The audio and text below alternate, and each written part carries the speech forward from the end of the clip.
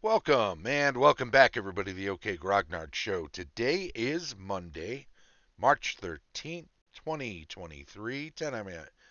Is it 10 a.m. Central? It's a little after in beautiful Lake Geneva, Wisconsin. So we're going to look at a few different miniatures related things today. There's a big sale at Dragonlock. Their Lost Dungeons Master Set is on sale. And I picked up a couple of the 3-inch vinyl figures, the D&D 3-inch vinyl figures Monster Miniatures series.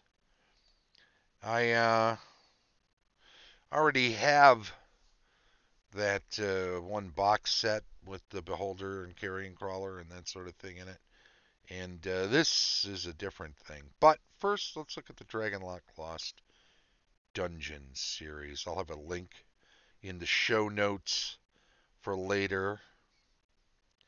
But this is from Fat Dragon Games, which do phenomenal, phenomenal terrain.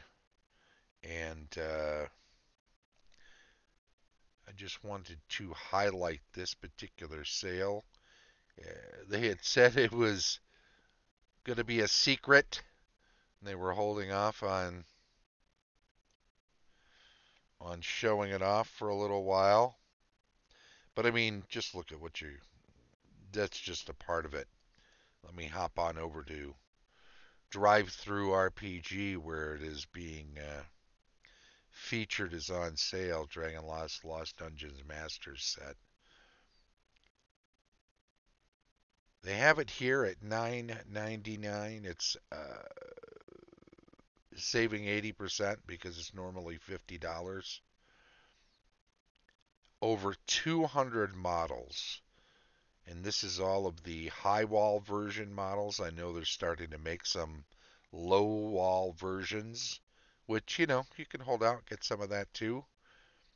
But, boy, at this price, picking this up if you like to do any 3D printing, this is the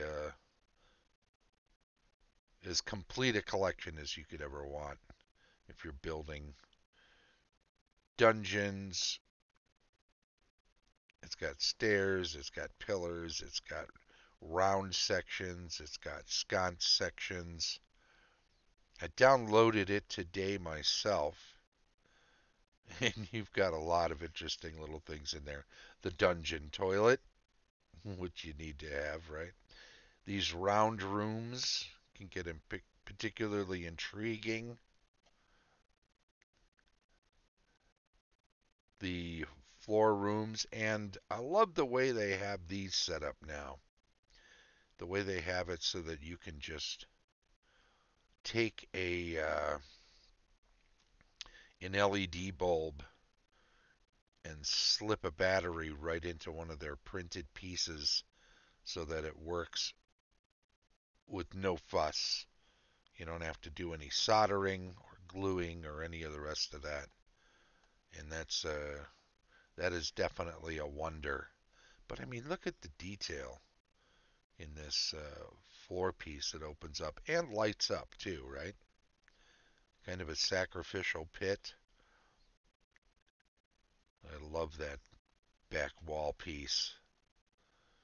And if you look around at some of the other pieces, you can see it's very diverse. The number of doorways and portcullis are all there. The trapdoors and other pieces like that are there. You could basically build just about any standard dungeon out of this. Caverns is a separate thing. So, but you got some platform pieces, dais pieces.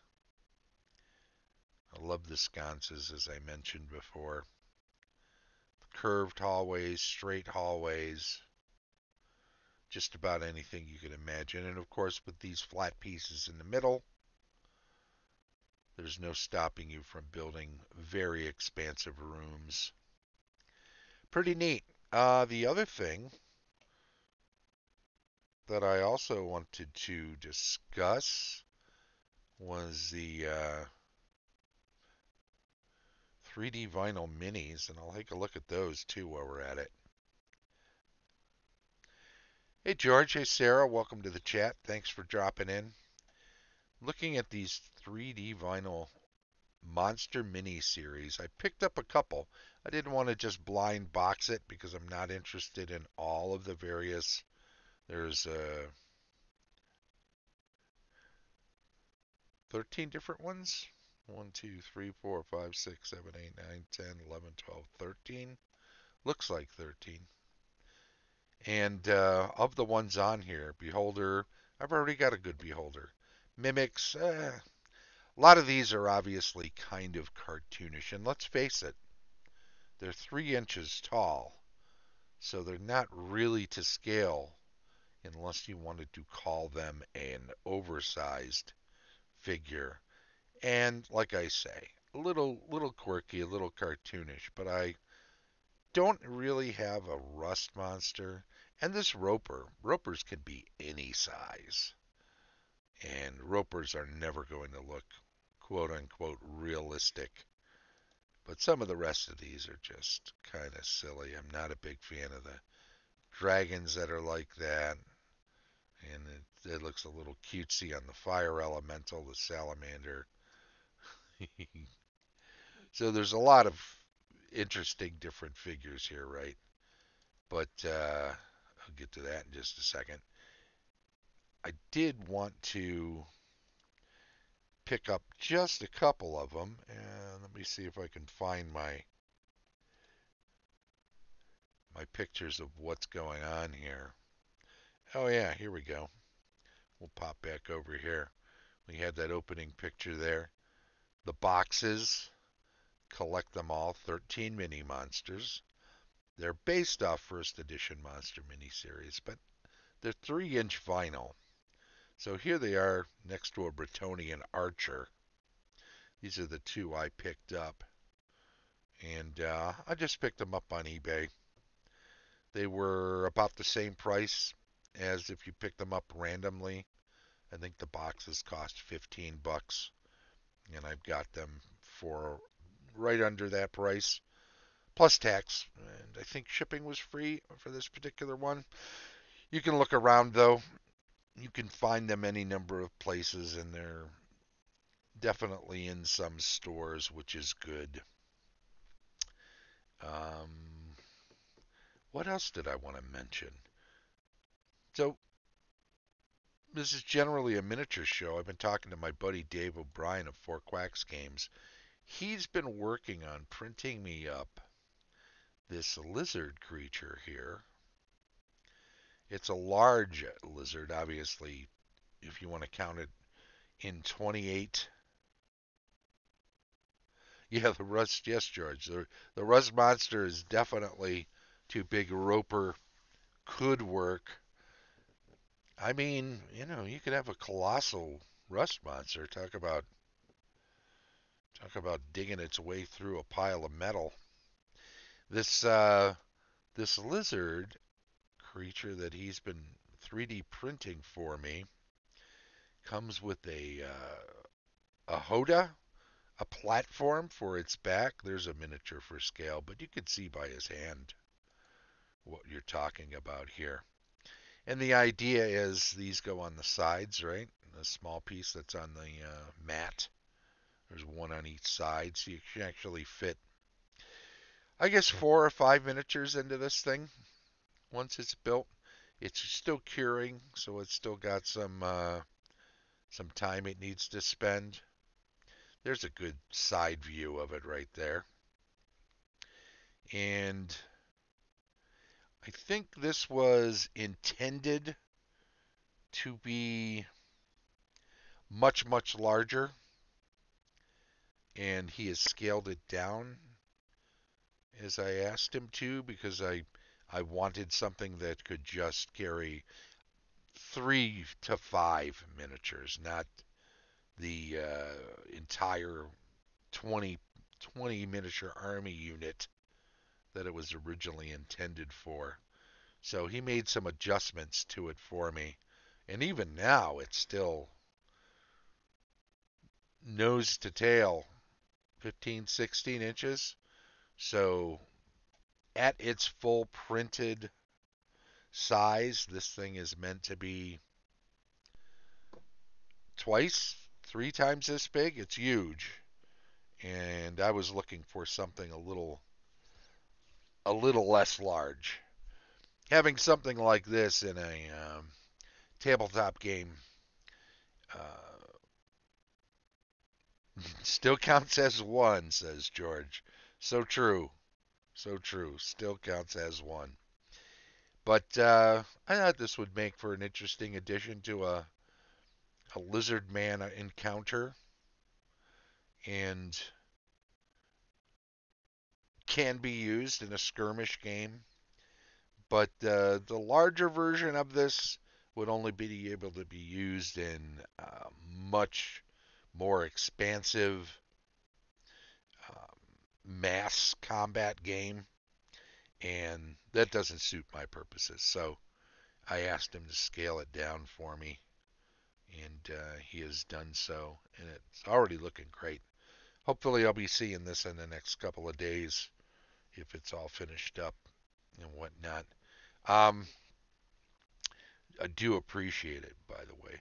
Cord, Sarah says Cord, her character in the first edition campaign, wants a lizard mount now. Thanks a lot.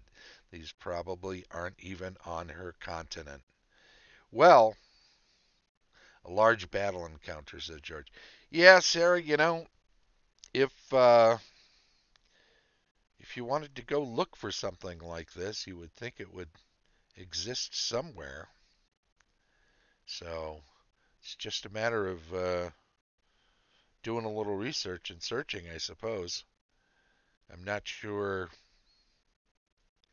I'm not sure all of the hoops you'll have to jump through to get something like this, but let's never say never, because we love a good game of D&D, and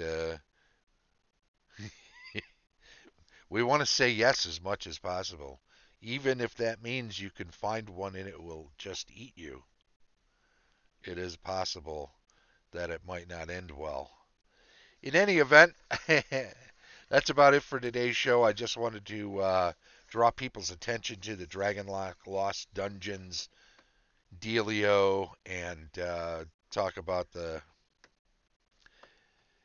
George asks if I'm all set for GaryCon. I've still got some prep to do, but I'm probably 90% there. We're just a little over 1 week. Indeed, I like to be ready at least a couple days in advance, so I'm not rushing.